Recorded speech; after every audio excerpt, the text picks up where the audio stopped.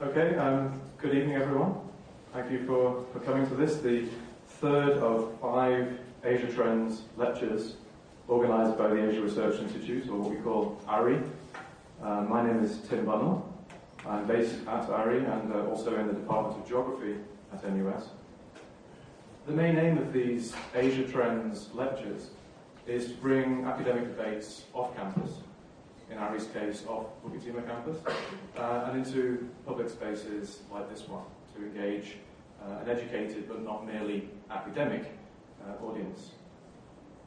ARI is a university-level social science and humanities research institute which was established back in 2001. Research at ARI is organised around a series of transdisciplinary research clusters. And tonight's theme of livable cities relates in particular to the interests of our urban studies cluster, the Asian urbanisms cluster, which our distinguished speaker tonight, Professor Mike Douglas, leads. Before I introduce Prof. Douglas, let me tell you, or perhaps in some cases remind you, about the format of these Asia Trends events. So first we'll have the Asia Trends lecture, which will last for around 40 minutes. Then we'll have discussants' comments of around 15 to 20 minutes, and then we'll open up to comments and questions from all of you. So first, and our main speaker tonight is Professor Mike Douglas, until very recently Professor of Urban and Regional Planning at the University of Hawaii, but now happily here with us at ARI and jointly appointed with the Department of Sociology in the Faculty of Arts and Social Sciences at NUS. Professor Douglas is eminently qualified to fulfill the remit of this lecture series in making Asian regional trends and transitions speak to issues and concerns that are global in scope. At the University of Hawaii, one of the many hats that he wore was as director of the Globalization Research Institute. But in terms of his own empirical research and professional practice, Professor Douglas has been very much focused on Asia for at least 2 decades. He has a wealth of knowledge on cities across a range of countries in the region, which means that the implications of his work are always, I think, more than local, but also often defy regional generalization. A key theme in Professor Douglas's work is civil society activity and the possibilities for ordinary people in Asia to make and remake cities in line with their own aspirations. This is certainly a prominent theme in the influential volume Cities for Citizens that I read as a graduate student in the 1990s, as well as in much more recent publications such as Globalization, the Rise of Civil Society and Civic Spaces in Pacific Asia Cities. Civil society and grassroots urban activity also feature in a recent film that Professor Douglas has made, Dancing in the Park, Hanoi at its Millennium, as well as in tonight's lecture in relation to issues of livability. We are delighted that Professor Douglas has agreed to be our main speaker tonight. So as I said, Professor Douglas will talk for 40 minutes, after which we'll have around 20 minutes of discussion. Our discussant, Professor Stephen Cairns, who's further away from me, is an eminent urban scholar in his own right. Like Professor Douglas, Prof. Cairns has moved to Singapore relatively recently, in his case to take up the position of scientific coordinator of the Future Cities Laboratory in the Singapore ETH Centre. It's in that intriguing building called the Create Building that you can see from the AYE. But in addition to this, Professor Cairns also retains his position as Professor of Architecture and Urbanism at the University of Edinburgh in the UK.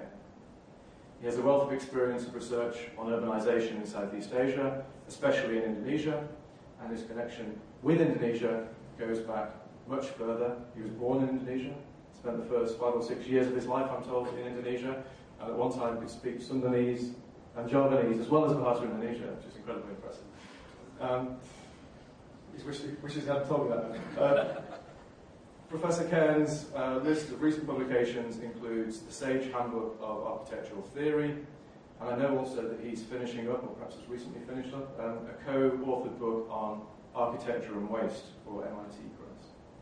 Quite clearly, Professor Cairns is very well placed to add comments to Professor Douglas's lecture before we open up for the question and answer session.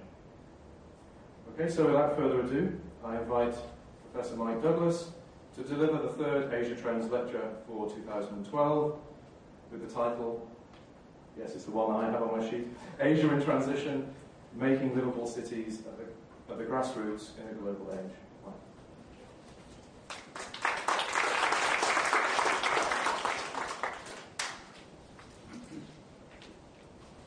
Thank you, Jim. First of all, I'd like to thank Singapore for welcoming me here from Hawaii, and everyone has been very gracious and helpful, and I'm feeling very comfortable moving in here, so thank you to you and further out to Singapore. Tim was wrong about the 2 decades. I was looking at the calendar and I realized it's been almost 5 decades. So, in a way, as one of my mentors told me, all thought is autobiographical. My review of the history of cities and urbanization in Asia is also going to be about my own life. In traveling and living in Asia, I've lived in Japan, Korea, Indonesia, now Singapore, and other places for many years. And we are now in an era of the most intensive changes in cities ever. And I'm trying to make sense of that. But from the perspective of ordinary people who live in cities and find their own lives. So let me start.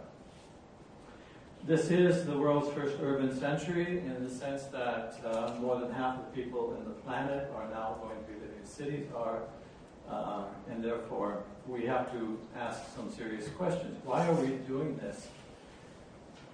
It's a tremendous amount of social, political, and economic energy to build cities, and we're doing it everywhere on the planet.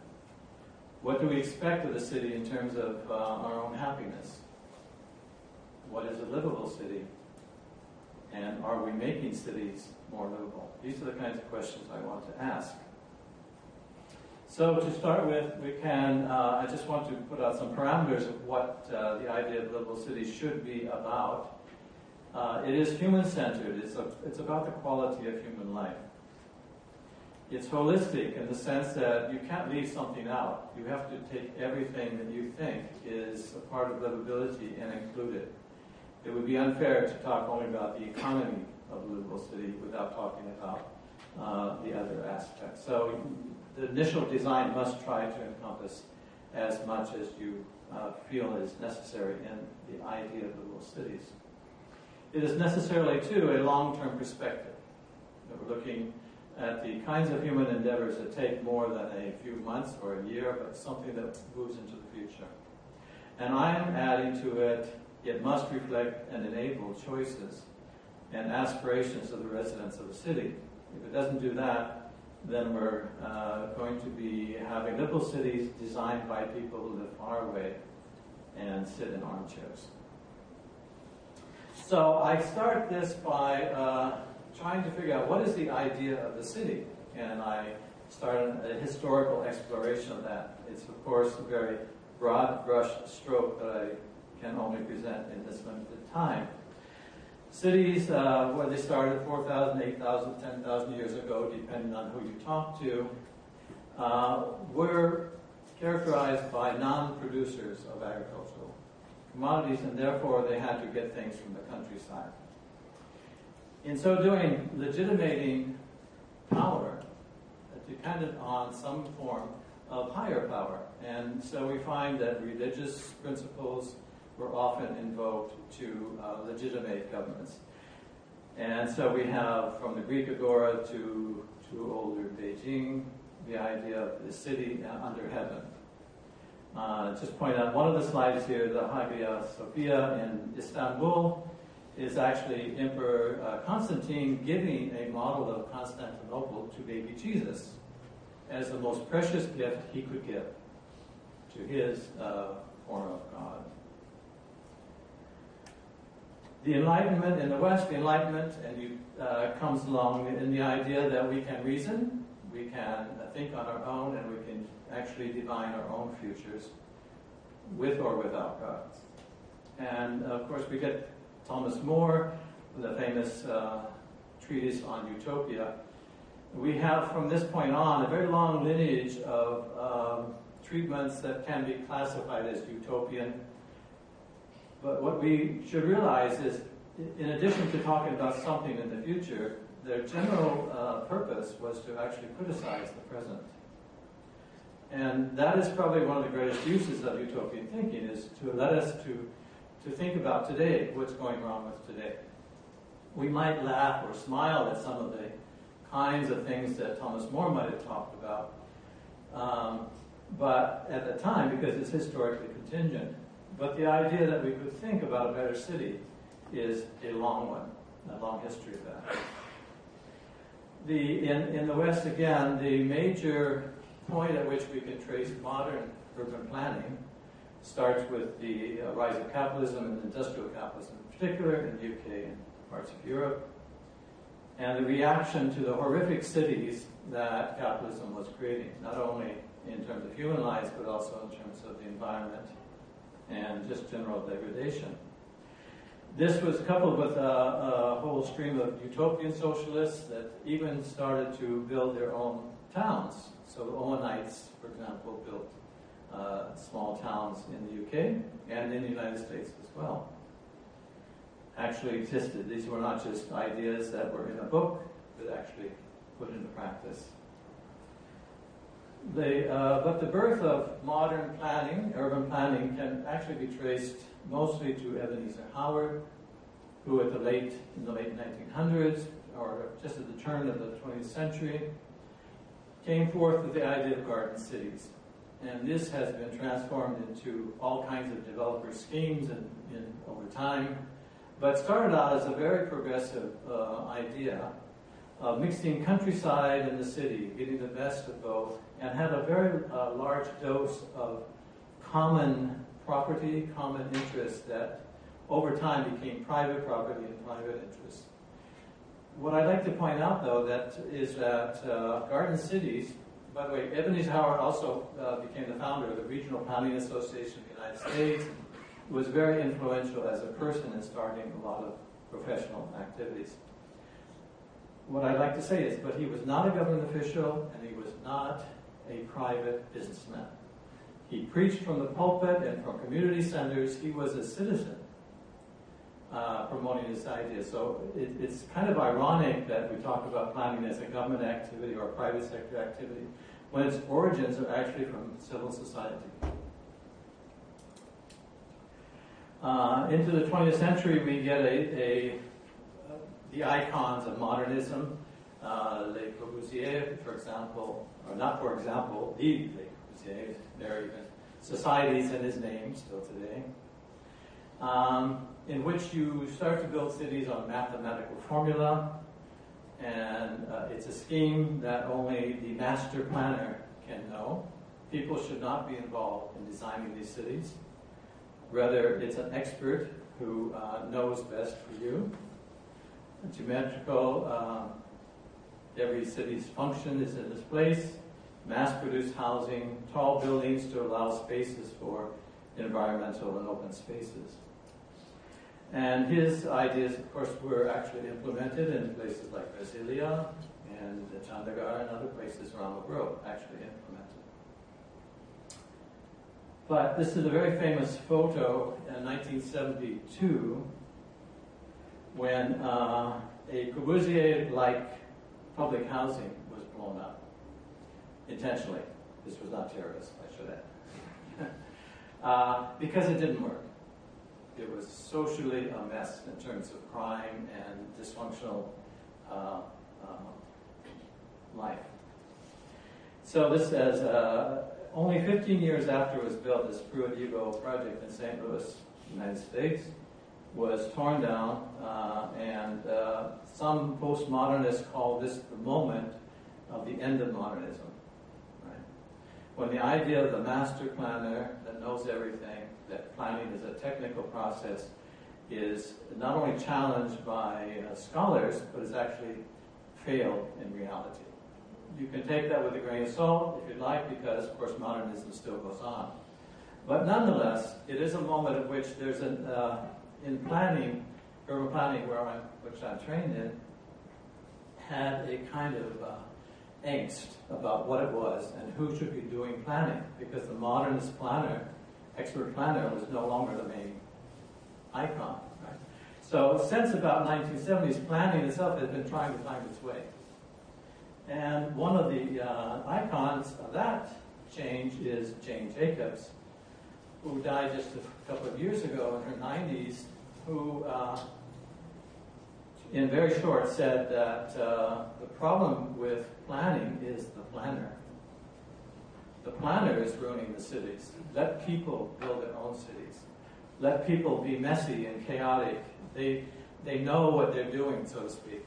And her popularity is such that if you look at this lower photograph, it's young women with Jane Jacobs wigs and glasses, thinking like Superman. If they put those on, they're empowered and they can march anywhere in the city and get a Jane Jacobs job done. So this shows you the iconic feature that Jane Jacobs has, and was quite revered. She walked every city she studied. It was one of her principles. Don't talk about a city unless you walked it, which is pretty hard to do. I'm from Los Angeles, I would never run over the freeway. Okay, so in summary, at this point in the overview of what is the idea of the city, I was searching for the leading scholars about the city, and two names came up. Lewis Mumford, who made films and talked about the exciting possibility of the city in the early 20th century, and John Friedman, who is probably the godfather of urban planning theory. And here's what they said. The idea of the city is a publicly governed sphere of social life. The city is a theater of social action and an aesthetic symbol of collective unity. Its social facts are primary. The physical organization of the city, its industries and its markets, its lines of communication traffic must be subservient to social needs. Okay? Mark that in your notes. Economy and infrastructure is subservient to social needs. This is very Polanyi-like, that society has an economy, not the economy has a society. And John Friedman just writes very simply, the city is the form of collective life with a common interest. Why do I say 1980s? Because 1980s we have a sea change starting in the idea of the city. And we're still living with that change. Now we have, in Asia, what I would call neo-developmentalism, but in the West it's called neoliberalism. The difference being that in Asia you still have strong states involved with neoliberalism. And it's quite astonishing to me to see that instead of the city as a social experience, it's now almost purely an economic experience. Cities everywhere are makers of wealth, magnets for the industrious, motors of invention. The city is an engine of growth.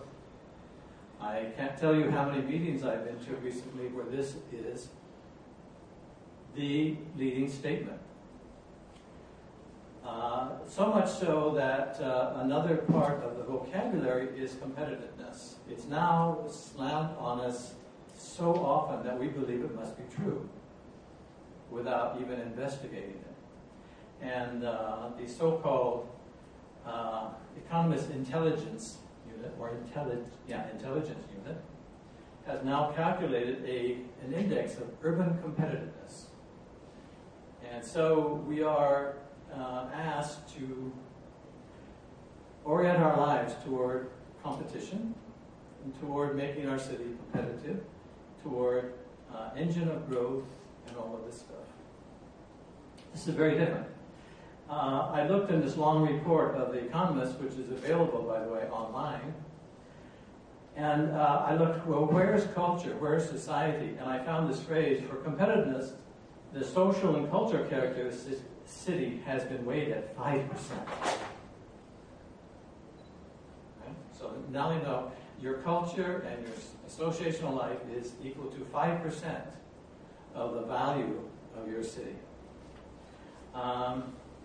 It's a tremendous change. And ideology matters. The ideas that are presented to us, why we are living in cities, do matter because our governments get invested in them as well. The epitome of what the competitive city, which never speaks of public space, by the way, never speaks of culture or associational life, is the epitome of that is Future X, a town, a new kind of town formation that's appearing in Korea. In essence, it's a series of residential units sitting on top of very large shopping malls. And its claim is that's your entire life, is that you will come down the elevator, shop, with a magic wand or your iPhone. You can buy things before you get there. You never have to talk to another person. And pick them up and go back upstairs to your condo. These are being built. They're massive in scale. They're also being built in China. And I think you can see equivalents in many places. According to Director Yu, the founder of Ubiquitous City, Yu means ubiquitous, right? There are only two reasons for making a city. One is consumption and another is profit. That's it. So let me talk now about Asia's urban transition over the last several decades. And I want to talk about the rise of what I call mega-urban regions, what others call mega-cities. And we'll see here, it's very hard to see this first graph, but basically it shows you that the number of cities of over 5 or 10 million were very small in 1960, and now they're burgeoning everywhere, but particularly in Asia. So the largest cities in the world, in terms of numbers of large cities, are all in Asia. And that trend is going to continue. And it doesn't matter what part of Asia you're in, the trajectory is toward what we call an urban transition, a transition to urban-centered societies. This is just a little interesting map that shows you the size of cities in 1891 and the size of cities in 1931 during the height of colonialism, imperialism. This is a very important period, of course, in Southeast Asia because most of the cities today were created actually under colonial era. And, pardon me, and many of them did not even exist in any significant size before then. By the time, by 1945 or thereafter, the pattern of urbanization in East and Southeast Asia is pretty much set in terms of which cities are going to be favored. And most of the cities that are favored are going to be coastal. And indeed, that's the case. This graph is one I put together with Professor Gavin Jones when we did a study of mega-urban regions. This led me to a lot of research, this very graph, because it shows you that before around 1950, cities were pretty small. And they were pretty small for a long time. Of course, Asia had large empires. In Southeast Asia, Angkor is reportedly 1 million people and so forth. But it didn't have cities of 10 million or 20 million or 30 million. Right? And so what this graph is showing you is a long history of cities existing but not growing very much. And then suddenly they take off. And the question is why and what's the dynamics behind them. Of course, we can also simply state that this is a phenomenon that's related to population boom, right? Because after wars and so forth in the 1950s, there is just a population explosion. But in fact, that doesn't explain it. Something else is going on. And so I have this stylized graph. It's a little bit complicated, but basically it's saying there are 3 or 4 phases in which cities in Asia experience global impulses that generate their dynamics. The long history is, number one, is simply cities as parasites, cities that are exploiting the countryside, taking resources. They are not the World Bank engines of growth. They do not have their own freestanding or globally linked economies, but they're actually transport nodes for, in the case of colonialism, plantations and other kinds of crops. It's only in the 1960s and particularly 70s when you have the advent of what's called the new international division of labor, which means that for the first time, industrialization is moving out of the global north and into East and Southeast Asia in particular. So industrialization becomes possible and cities become the centers of industrialization. If that were the only story, then we would just say, well, the rest of history is simply the industrialization of cities, but it's not so. I claim around 1985, another, I call circuit of capital, which is consumption and finance, start to appear or penetrate into East and Southeast Asian cities, and they become the drivers of particularly large urban region growth. It's no longer industrialization. Industrialization is now being peripheralized and pushed out to other cities. So this has also a very important impact on building cities and what goes on inside of them. But let's look at the pre-colonial, pre-capitalist urban landscapes. I think there's some common points that you'll find around the world in this regard. For example, walls. Most cities were walled, and they were small and compact. Most cities were under the authority of a religion and military, of course, that went with it. Religion or royalty, and they often mixed together.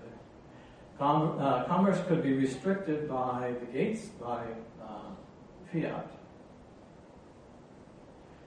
High imperialism produced its own landscapes, and we have those in Singapore as well, that totally transformed some places like Batavia, which is now Jakarta. And we can go to Saigon and see the old French headquarters is now the People's Party Center. Okay, let's start with the 1960s, though, the National Development Round 1, I call it. That's when export-oriented industrialization comes to Asia, and it's the first instance where cities themselves start to take off in terms of promoting or propelling their own growth. The kinds of changes that took place in the 1960s and 70s were really external to the city, not in the core. This is important because the core is not really going to change that much until later.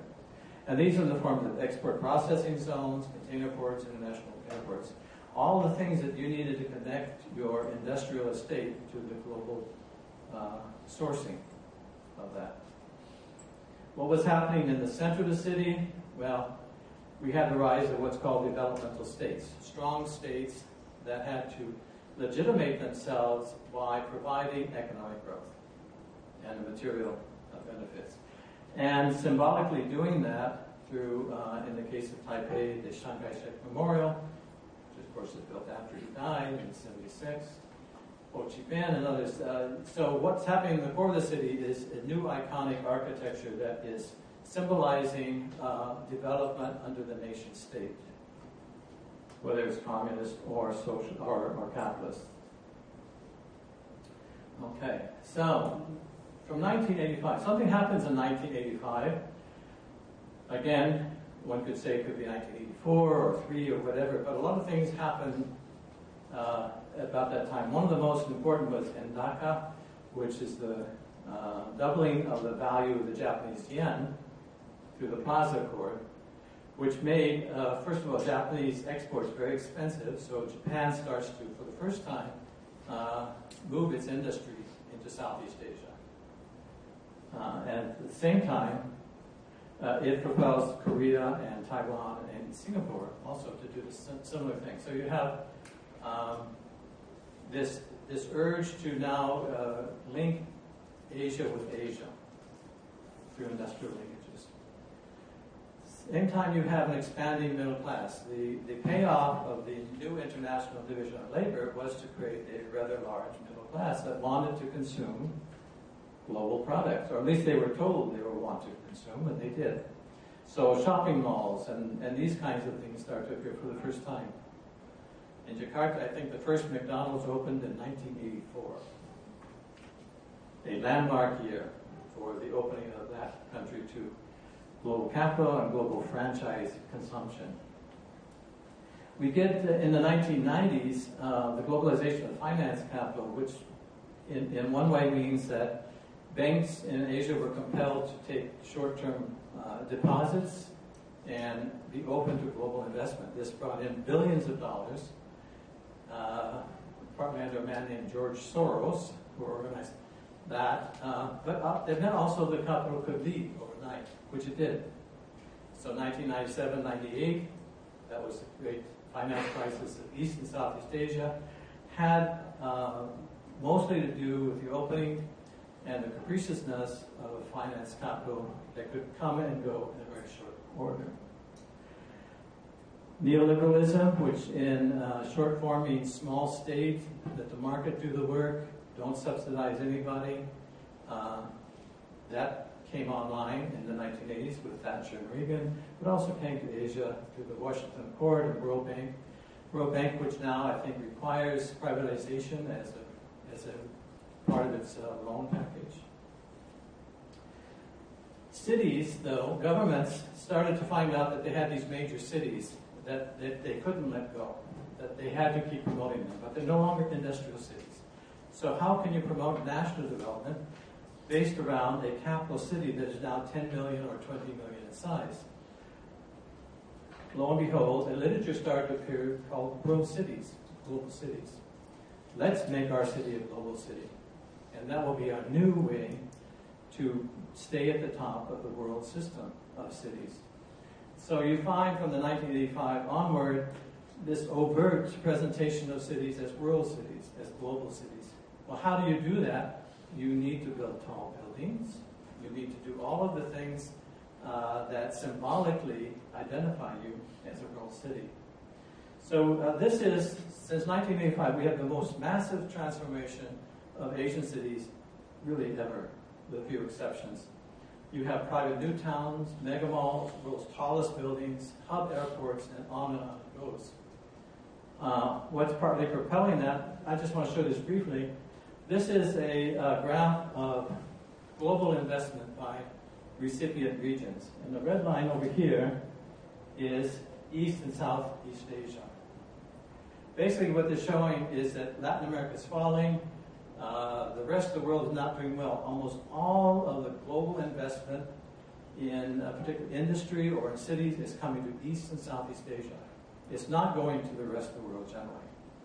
So if one talks about the decentralization of industrialization from the north, it's really only talking about a handful of countries, and most of them in East and Southeast Asia.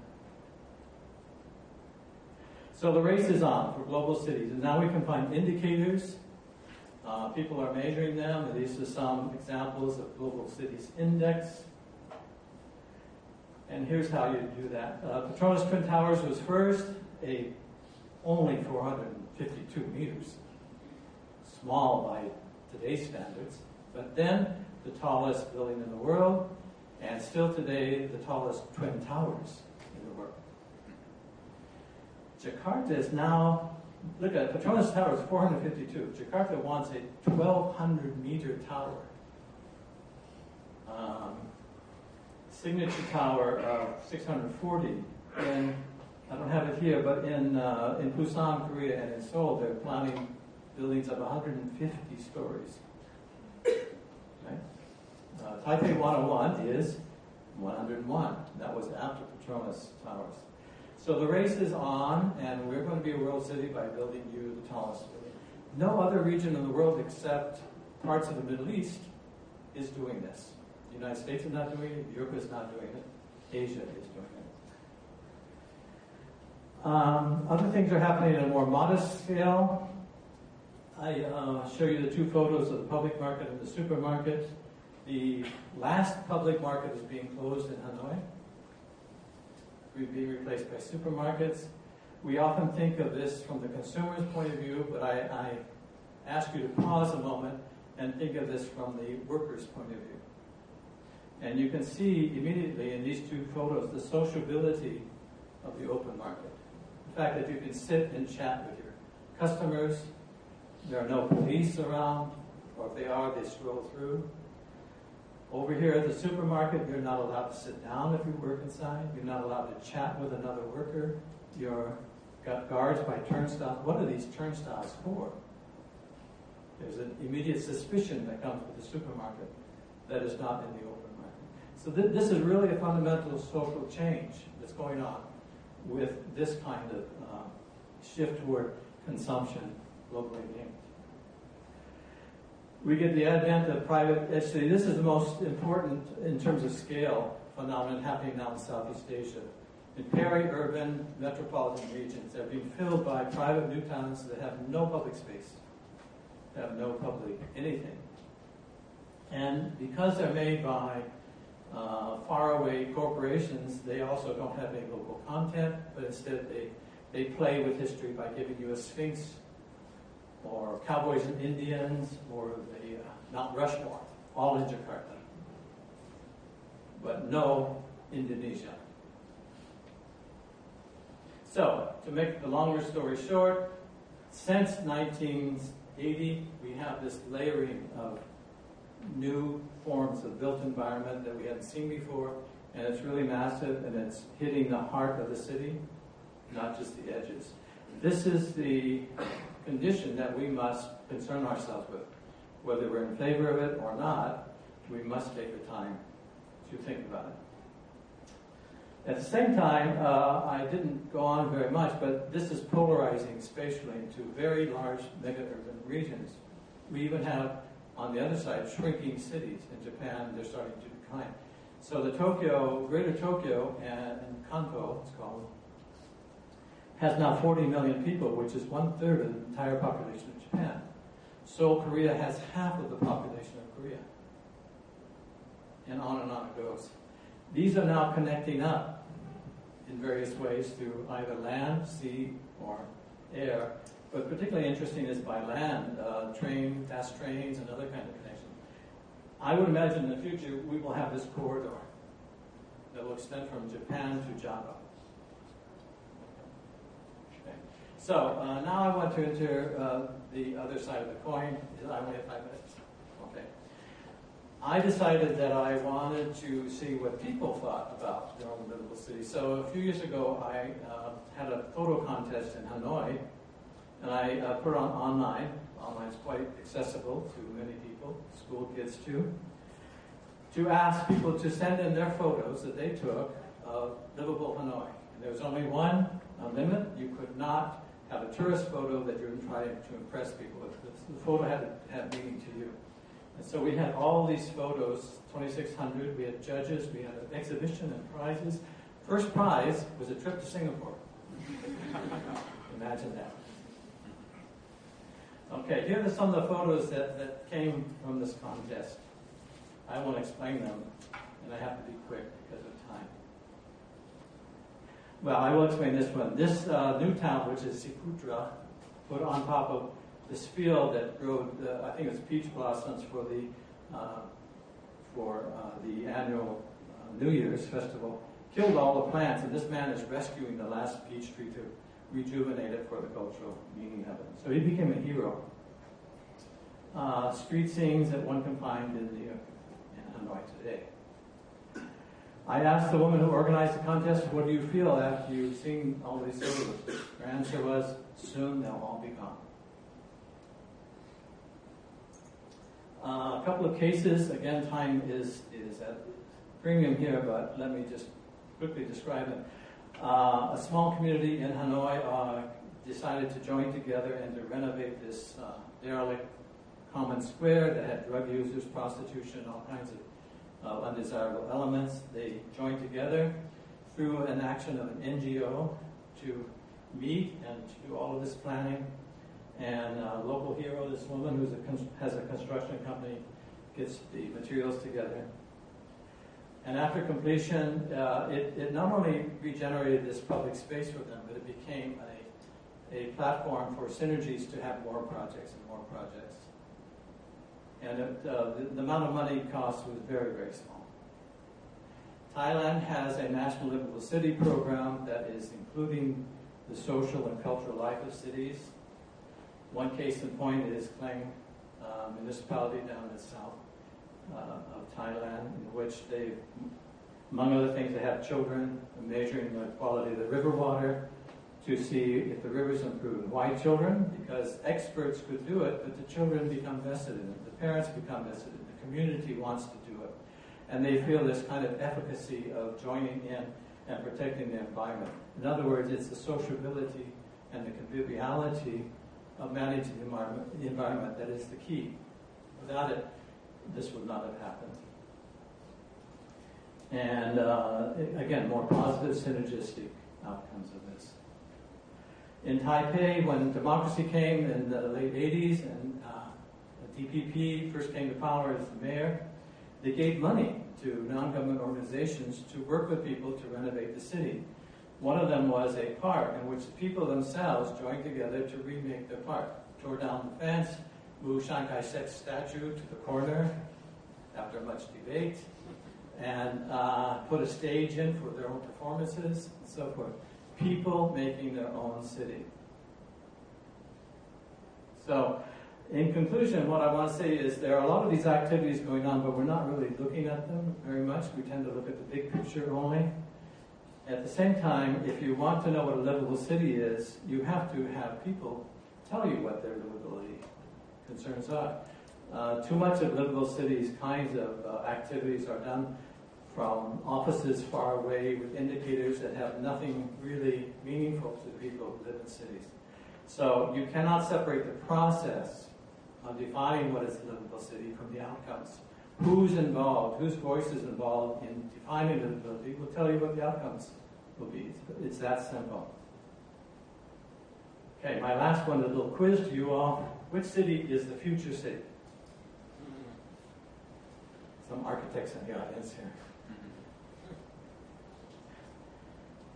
Does anyone know this one in the top right? MIT. Yeah. Tell us a little bit more. Yeah. This actually exists. This is not. Okay. And the other two I think are quite common. We would see in future cities kind of stuff, but of course that's not the only one. The reason I do this is because over there in the bottom is Amsterdam, right? And Amsterdam has been Amsterdam pretty much like that for centuries. And I'm always puzzled, why can't we think of the future of the city as the city we already have? The city that we can renovate on our own as residents, rather than wholesale knocking down and building up large structures in the name of the future city. So I'll end there because time is out, and I thank you for your attention. Thank you.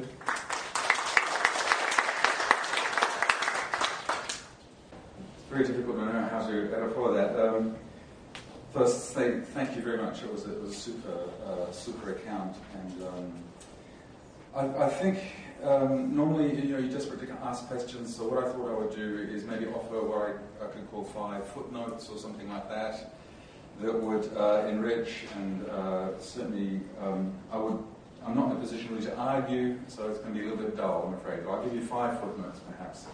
The first thing to say is that I'm an architect, and an architect is very complicit precisely with the processes that Mike has outlined. So the downside of being an architect is often we are the very agents of the dangerous future cities that we saw on the last slide. So the MIT example by Frank Gehry is a kind of crazy kind of outcome of an architectural imaginary connected directly with, in that case, kind of knowledge-driven kind of capital. And we see examples of that all over the world. The upside of being an architect is that you're also an eternal optimist. And also, being an optimist, you can also be the agent of destruction. But architects are also agents that have a particular claim on the imagination. And in the right way, I certainly believe, and many of my colleagues that I work with, believe in the kind of power of the imagination in a kind of critical capacity. The other thing that architects do is that they're also quite closely connected, not directly connected, but closely connected to processes of making. So they're not makers, they're not builders, but they make drawings that builders make with, and resident community and community groups make. So architects are kind of interestingly positioned in the overall kind of framework of contemporary discussions of cities. The first thing I thought I would say is why this is an important topic here now, in this place. So the first thing, I'm sure many of you know this, if you work on the field or you take a kind of a passing interest in the field, urbanization is happening all around us now, and it has happened in Europe and America.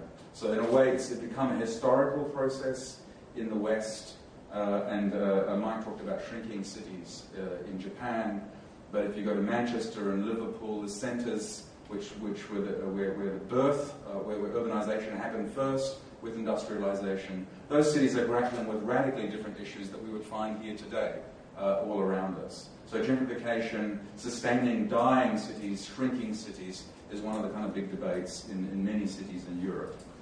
And if we follow the kind of graphs, again, one of the graphs that Mike showed, it's very clear that urbanization happened. The bulk of that 50% mark that we know between the ratio between urban and rural populations that was reached as a globe around 2007-8, that was reached in the 19th century in the United Kingdom. It was reached before the war in the United States and South America. It was reached much, much later in many other parts of the world, and has yet to be really reached in Africa and East Asia, Southeast Asia, and South Asia. So the point is, urbanization is still to come in the parts of the world that we're living in. Singapore is a particularly tricky kind of situation in that story. But all around us, the question of urbanization is pressing. The question of urbanization is large in scale and pressing in urgency. The rate of urbanization is the fastest it's ever been anywhere in the world at any point in human history. Now what that means is the relevance of this kind of discussion is it's precisely the language by which we used to think through cities, the legacy, the intellectual legacy, the legacy of practicing making cities, all of that stuff that has bequeathed to us here in this place from the United States, from Europe. In fact, its relationship to the contemporary kind of question of urbanization is not a one-to-one relationship. Its relevance is something that we have to question. In other words, in what respect can we apply the concepts and the ways of making, the ways of managing, the ways of sustaining cities that were relevant in Europe and North America to the situation that we find ourselves all around us here in East Asia and Southeast Asia? So the urgency of thinking that the city afresh in its own terms, a kind of indigenous kind of theory, to use a kind of conflictual term, in fact is more urgent than ever. So this kind of discussion that we're having this evening is super important in this particular place, in this particular time. The second thing I want to talk about is something we could come back to the very beginning of Mike's lecture, where we talked about the polis and the citizen. And the legacy, again, to kind of think through this kind of framework in adopting some of the general principles, but also being critical of them at the same time. We would ask who today is a citizen. So in the case of the polis, which is one of the kind of most famous examples and remains to this day a central theoretical kind of basis for many discussions about cities and urbanization processes. The question of the polis, the idea of the representative citizen at the center of that, still remains very, very powerful. But the idea already at the very beginning of the polis, of the citizen body, already had its exclusions. So women and slaves were excluded as citizens from the polis, and we know that this issue remains still to this day a very complex and vexed one, at the very center of one of the central terms by which we discuss civic space. Now, there's a long and complex European history to this debate, so I might mention here Hannah Arendt talking about the idea of the city being a kind of space of appearance where I appear to someone else and someone else appears to me. And the important point that she brings in this argumentation is really about the anonymity of that relationship and the fact that city brings people together who have not previously been together. So the possibility of the kind of meeting of strangers, as we discussed before this lecture this evening. So the idea of bringing people together who have not yet been together, and the production of new kinds of communities, new ways of being, new dynamic conditions becomes central to this idea of the polis in Hannah Arendt's terms. Now, one of the important consequences of that is not that we're all simply present, co-present to each other in some kind of organic community sense, but there is a certain kind of theatricality that becomes important in this idea of the city. And this is not something that Arendt develops himself, but many other theorists around this idea also kind of develop the question of theatricality. So when we think about a woman like a theorist like Jane Jacobs, for example, she has a very famous phrase about the choreography of the street. So the theatricality of the street, the choreography of the street, all of these things for me are important complications about the idea of an organic whole. The city is not merely an organic whole, but a complex coming together, a negotiation which involves clearly a kind of theatricality, which is a very important aspect of the question of community formation in an urban setting. And just keep in mind, this is especially important where we are now, in this particular time, in the coming decades, in this particular part of the world. So city as theatre would be the second sort of footnote I would add. The third footnote I would add would be to think about the cities that we've never heard of. We can all think of cities, for example, in a way that the central kind of cities that come to mind when we think about the questions of urbanization and the urgency of that situation. We can think about Jakarta, we can think, of course, about Mumbai, Seoul, Cairo, the kind of megacities which the United Nations defines as any city with a population of 10 million or more. But if you look into the graphs of the United Nations and their studies of populations and urbanization processes, they say that 60% of all future cities in the coming decade, in the coming urbanization, decade of urbanization, will be occurring in cities which are under 500,000 in scale. Now, you can go to Wikipedia, and there's a very, very beautiful chart that shows you the names of those cities which are under 500,000. And I would challenge you to recognize more than 10% of the names in that list. So in other words, these are anonymous cities. These are not cities which tend to be studied. These are cities which don't get the academic attention in the current kind of urbanization debate. Yet the United Nations shows that these are the cities that are going to be at the front line of the process of urbanization in the coming decades. So cities we've never heard of, I think, is another important footnote here. This could be a footnote to the footnote, and this would go under the heading of the city's not what it used to be. And this is a development of the same kind of idea, and it's also already present in many of the slides that Mike showed in the latter part of his discussion. The city is not what it used to be is already self-evident, I think, from the drawings that we've just seen. So the city in Europe, classical European kind of theory, was defined as against the country, as opposed to the countryside, as the urban, as a space of excess, which is separated from the space of agricultural production, typically bounded by a wall, and the wall itself carefully kind of monitored and guarded. Now, there are not many cities today which have that kind of quality, which fit that morphology. But if you take a cursory glance at much of the kind of vocabulary by which we think about cities today, by which we qualify cities, particularly in those cities outside North America and Europe, we'll find a whole raft of emerging vocabularies. So favelas and bidonvilles and campones and desacotes, for example, are very important because they're symptomatic terms which attack and complicate the basis, the legacy that we have in European and North American thinking about the city. I don't think they constitute an alternative theory of the city as such, but they're certainly very important symptomatic terms that demand of us, I think, a rethinking about the way in which we think about the terms and the frameworks and the language that we use to think about cities now and in the coming century. So the city's not what it used to be, and that simply is a kind of reminder to us. I often think about this as a framework to say, what are the terms that we can hold on to? What are the terms that we can continue to use as a global kind of discussion of the city? And what are those terms that we have to problematize? And what are those terms that we have to abandon? A fourth footnote, again, is thematically around in the same sort of neighborhood. If the city is no longer regarded as simply the other or the opposite to its hinterland, then we have to think about the question of urbanization through the countryside. And we have to do that because as we've seen, if the urban population is increasing, then it's very simple. We know that the rural population is decreasing.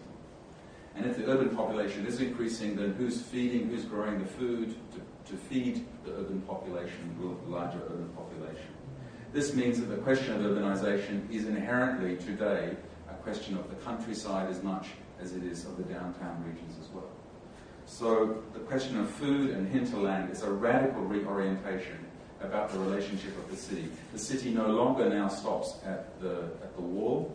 It certainly doesn't stop at the airport even. It really is a kind of a global urbanization of the hinterland.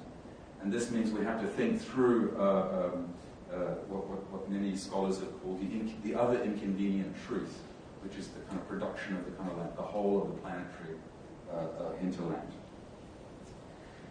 A very simple and very powerful drawing that I've seen recently is that there are some, I don't remember the exact figure, but something like over 5,000 different kinds of vegetables in the world. 3 represent 60% of the global intake, and they happen to be rice, maize, and wheat. Each of these has powerful consequences for the relationship between the city and the countryside, depending on what's grown in that countryside. The bulk of the world's urbanization, as we saw from Mike's maps earlier, are happening in regions where the hinterland is predominantly rice growing. So that means is another kind of factor which shifts the way we have to think about urbanization processes and the vocabulary by which we think about cities in situations where hinterlands are rice growing, rather than, for example, the Midwest, where it's primarily maize and wheat. So to think about urbanization in Iowa has to be a different question to think about urbanization, for example, in Jakarta. The final one really brings me back to my first, this is the final kind of footnote, this brings me back to my first confession of being an architect. Architects, as I said, are optimists, and there's a fantastic situation that's brewing in Jakarta at the moment. For those of you who follow the news in Jakarta, you know that there is a new governor elected against the odds, a radical outsider, an insider in other ways, because he's Javanese, he's old school Javanese, cut his teeth in the city of Solo, was elected against the odds against a serious insider in the figure of Fauzi Bowo. Fauzi Bowo is the outgoing governor, architect trained and graduate planner, had very little effect on Jakarta's main problems, which is rampant privatized growth and traffic jams. The first day, Joko Widodo is the name of the incumbent. His first day in office was to cancel a series of public high-rise housing programs and to go and visit the slums in the very center of the city on the banks of the Ciliwung River. The second thing he did, I think, the first thing he did on his second day was to visit the mayoral offices at 8 o'clock in the morning to check who was in office. And he was surprised to find that many people hadn't yet arrived. So he's a very, very kind of interesting figure. And it's interesting to me because in a way he's not a trained architect, but I think he's operating as an architect. He's an incredible optimist, and he's behaving in a way which seems to suggest that he's in tune with many of the themes that Mike raised at the end. So he consulted with the community in the slum regions of the Ciliwung River, and now he's invited a wide range of architects and planners and activists to think through what an alternative form of development might be at the very center of the city that doesn't involve state-driven and state-delivered mass housing programs. Thank you.